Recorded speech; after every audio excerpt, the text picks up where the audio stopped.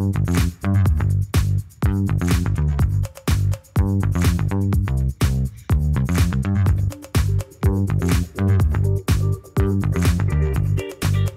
think the industry has changed to the point and has embraced technology to the point where if you're not coming to a show like this, you're really missing out.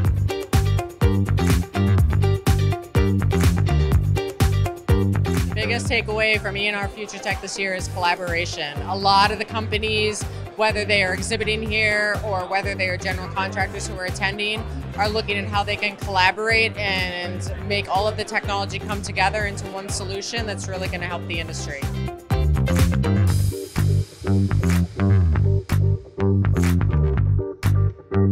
A lot of architecture firms could benefit from this event, actually, because there's a ton of innovation that's happening here.